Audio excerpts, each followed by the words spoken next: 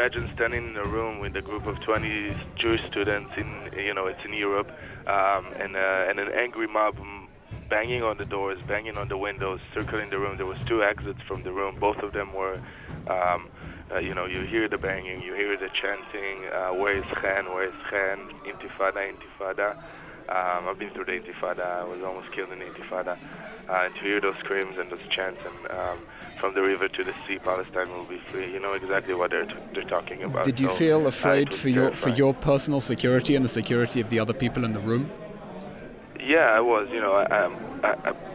I wasn't fearing for my life. It's not like I was. My life was not in risk, but I was afraid for the safety of the students and myself, and I knew that if someone will attack me and I will retaliate, the media coverage will be terrible, and it will be just against us, saying that we were the one responding. That's what they're trying to do.